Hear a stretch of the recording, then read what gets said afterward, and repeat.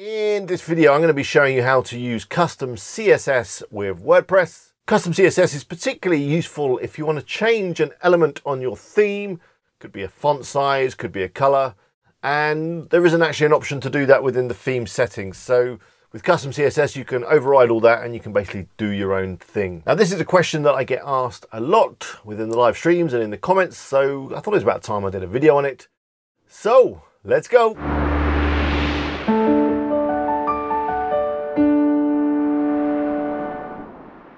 Hello, it's Alex here from WP Eagle. Hope you're all well. Thank you very much for watching. Now, if you're new here, hello, welcome, good to see you. Why not click on the subscribe button? I would love to have you as a subscriber. Just click on that button down there and be sure to click the bell to be notified when I upload new videos. I tend to do it every single week. They're all around WordPress and affiliate marketing and all that kind of good stuff. So I think you're going to like them. Do it now. One other thing before we get into the custom CSS stuff, go check out wpeagle.com. It's my website. It's full of WordPress stuff. I'm talking about articles, videos, infographics, tutorials, and some WP Eagle merchandise, which at the moment is just t-shirts, but there's going to be some other real cool stuff soon. So yeah, go check it out. So custom CSS. Wow, that sounds techie and complicated, doesn't it? Well, it's not actually that bad. I've learned how to use custom CSS all by myself. I've never been on a course or anything like that, and I've just generally kind of hacked my way around WordPress websites for a good few years now, and I'm able to get by with a bit of custom CSS. So I'm going to share with you what I do and how I do it. I mean, it may not be the right way of doing it or the, whatever correct way that a proper developer would do it, but it works for me. I'm sure it's going to work for you. It's not that hard, and yeah, I'm going to share with you a few CSS attributes, properties, I don't even know what they're called. Useful things that I use, like font size, colors, hiding stuff, adding margin, adding padding, that kind of thing. So I'm just going to share with you the ones that I use a lot of the time. If there's something that you're looking to do and I haven't mentioned it, then leave a comment below and I'll do my best to reply. Hey, I might even make a video about it. So yeah, do that and I will read them all. Honestly, I do read all the comments that I get on the channel. Whether I reply or not, depends how much time I got. But hey, what I'm going to do now is I'm going to get on the computer and I'm going to hack around with a few websites, show you some custom CSS. I think you're going to like it. Let's go. So we're going to add some custom CSS to this website. Regulars on the channel will recognize it. It's Bow Wow Tech. You can find it at bowwowtech.co.uk. It's one of my Amazon affiliate websites that I created in a previous video tutorial. You'll find a link to that tutorial in the description of this video if you want to go and build one yourself. So anyway, let's scroll down. Let's find an element that we can play around with. Oh, the heading here looks pretty good. Let's have a tweak with this. Maybe we could make it center, or we could remove this dotted line. That sounds like a good place to start.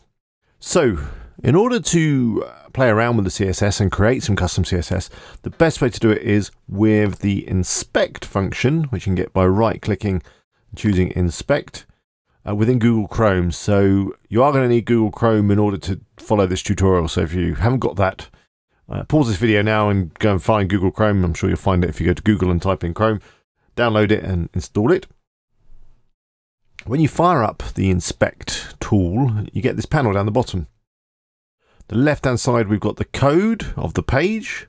Right hand side, we've got the CSS that's being applied to that code. So basically, when it comes to web design, you've got the HTML code, which does all like the layout and all the content and all that kind of stuff. Layout to a certain degree, I should say.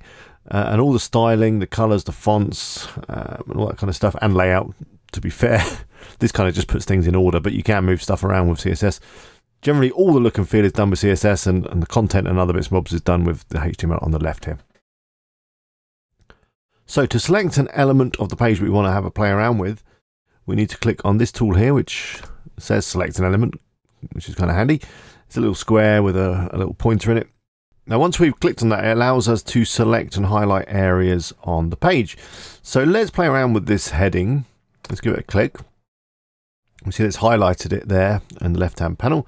On the right-hand side, we've got the CSS that's being applied to it, so we can scroll down and we can see that there's some things going on here. So this particular attribute, the content space H1, is setting the color. Now, colors and things you can set within the theme options on Kingdom, so I'm not going to worry too much about colors today. I'm going to do some other stuff instead.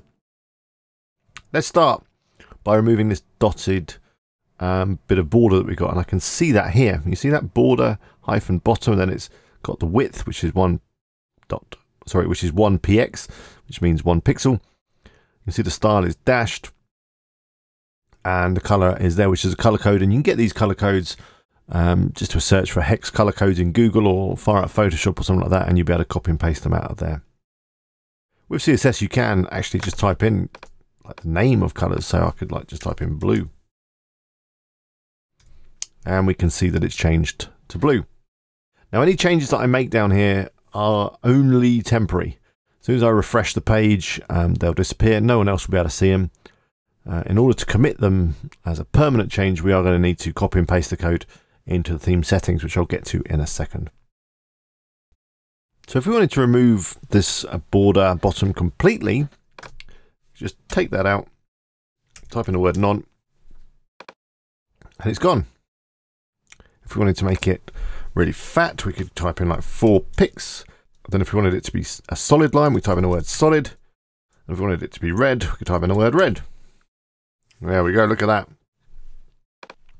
So to commit this to the settings of the theme and make it a permanent change, what I'm going to do is I'm going to copy all of this. I'm going to come up here and go to customize. I'll open it in a new tab just so that we can kind of keep this going. I don't have to keep going back and forth, in and out and all that kind of stuff.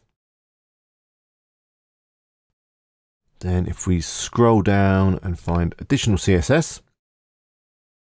Now in here I've already got a whole load of code because I've been doing some custom CSS, and in fact in the original tutorial I do some custom CSS. You might not have anything in here, in which case you can just start at the top. If you do have some stuff in here, then just scroll down to the bottom, press enter to start a new line, and then just paste it in. Now as I only changed the border, I can probably remove all the rest because that's just kind of duplicating. There we go. Let's click publish. And that's all done. Let's go back. Let's refresh. Let's close this for a sec. Let's see if that red line is still there.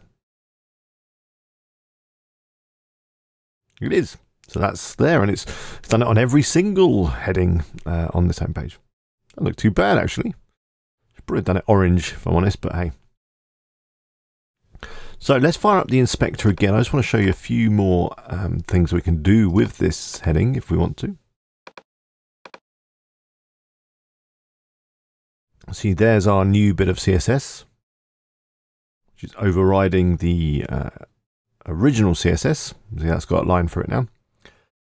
But let's have a look at these other attributes that it's got going on. So it's got letter spacing. That's an interesting one to know about. So that's the space between letters, which can be measured in either pixels or this EM measurement, which I still haven't quite got my head around what an EM is, but I'm sure if you Google it, you can probably find out and find a description of it, which will be way better than me trying to describe it. But we can press up and down on our keyboard and we can adjust this. So, you know, that's really spaced out the letters and spaced them out even more, so you might want to do that. You can actually change this to a pixel number, so 1px would be the pixel value. And again, we can make that go up and down. If we wanted to commit this, because I've already got this .kd featured h1 in my custom CSS, I can just take this. Don't need to take the whole thing. And then drop that in. It needs to go between the little brackets, so about there's right. You see we've still got that bracket at the end. And publish. We've got this margin bottom, so that's the space at the bottom, and doesn't actually seem to do much. We can have negative margin numbers. If once I go negative, it does stuff. It's pulling the rest of the content up. So you might want to adjust that. We've got text transform, which is making the whole thing uppercase. We could change it to lowercase. So this font doesn't really look that much difference between upper and lowercase, does it? But there you go. If you're not unsure about what you can enter for a particular attribute, if you just take out whatever's in there, Chrome will actually suggest the available options, and you can just choose one. You can even capitalize, which again is not very obvious on this particular font. If we wanted to add a new attribute, I'm just going to share a couple that are quite useful. One that I like is text align. So text hyphen align. And you can see there as I'm typing stuff in, it's suggesting other ones that you could use, but align is fine. And we can type in center. And there we go, it's centered. Looking good. Another one that I use now and again, let me just click here and do a little couple of tabs, create a new line, is text decoration. See it there? So, you know, you can underline, you can do a line through like it's crossed out, all kinds of cool things with text decoration. So that one might be useful for you. But there we go. I think that's about it for that heading. And let's just, I don't need to copy all of it. What am I doing? Let's just copy the bits that I changed. So text transform. I did do capitalize, but it hasn't made much difference. But hey, yeah, let's add it. Why not? So copy that into here. Paste that in. And finally was the text align. I'm not going to do the line through for now. I think it's fine as it is. There we go. So there we go, that's all published. Let's go and have a look. There we go. So let me just jump onto another site quickly and show you a couple of other things. I'm going to go over to Beer Shirts, which is running storefront theme, just to show you that it's pretty much the same on every theme. And yeah, we'll just do some other stuff.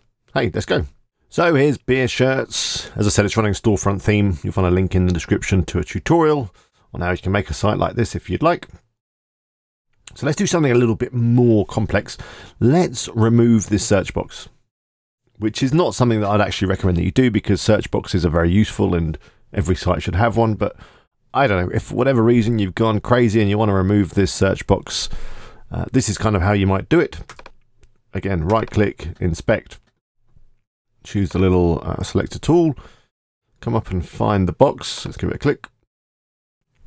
Now we can see this is made up of a number of elements. Generally, you're going to want to head up towards the top. You can see that like this is the first one, the div class site search, and then within that we've got this, and then within that we've got the form, then within the form we've got a label, and then within, or maybe not within the label, but definitely within the form we've got the input, and then we've got the button, and then some other input stuff. Generally, I say with CSS, you're going to want to kind of highlight the whole thing. And I think that's going to be this one here, this div class site search. So to get rid of it, I could just create a new bit of code by clicking on the plus, dot site search, tab down for a new line, type in display. Now this is a very useful CSS attribute because as I say, it helps you remove stuff. So display, and then it's giving us some options. And what I want is none. Oh, there we go, it's gone. Perfect. So let's copy this, go to customize again, go into additional CSS, down to the bottom, create a new line, paste it in, click publish. Let's refresh and just see if that's worked. It has. So that's gone, but this is kind of floating around in the middle, isn't it? It should be over here, that'll look much better. So let's do that with some CSS too. So I'm just going to, oh, I think I missed it. Let's go back to the tool. There we go. Now there, I think I've just highlighted that one particular link to About Us. And so generally you want to kind of go up to the top and select the whole thing. And it looks like I probably want to go up this high. Yeah, this is where I want to be. So I can see that there's some attributes over here that we can tweak. There's the float attribute, which basically, as I said, it was floating around and it's floating around to the left. We want to float it around to the right. We'll just type right in there. That's moved it over. It's got a bit of margin on the right there. Let's get rid of that because I want it to be right up against the edge. In fact, let's just put 0 in there. And it's still not actually lined up. If we look, you see that it's not quite lined up. So we can put some negative numbers in here. Let's knock that down. I'm pressing the down arrow on my keyboard, by the way. Let's knock it right down to, well, that's too far, it's gone off the edge. I'm just going to use my eye. That looks about right.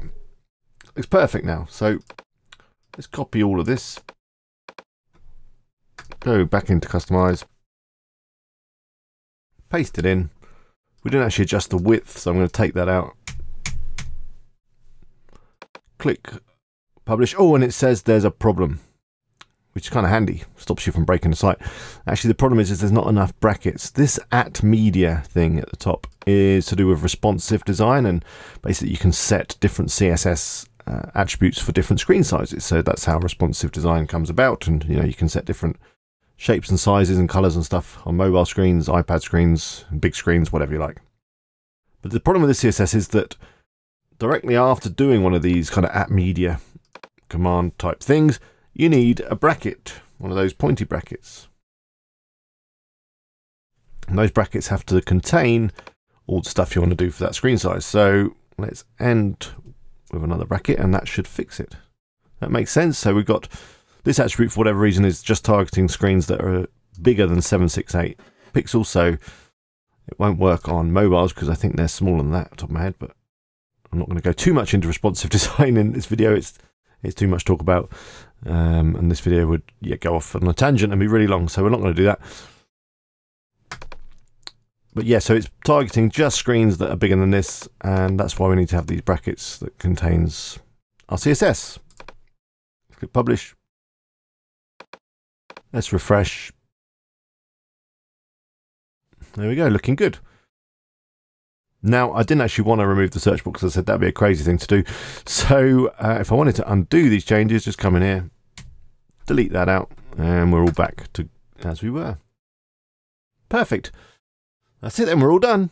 So that brings to the end of this video. Has that helped? Has that made it clearer? Or has that just made it even more confusing? Let me know in the comments if you've been able to use some custom CSS, if you've been able to do what you wanted to do with it. And so I would love to hear from you, and I do read all the comments that I get. If this video was useful, do click the like button, really helps me out. If you're not already subscribed, then I think you should. You can do so by clicking on the eagle up there. Make sure you click the bell. If you want to watch some more videos of me talking about stuff, the vlog channel is over there. And here's a couple more videos chosen specially for you. Hope you enjoy them. Till next time, bye for now.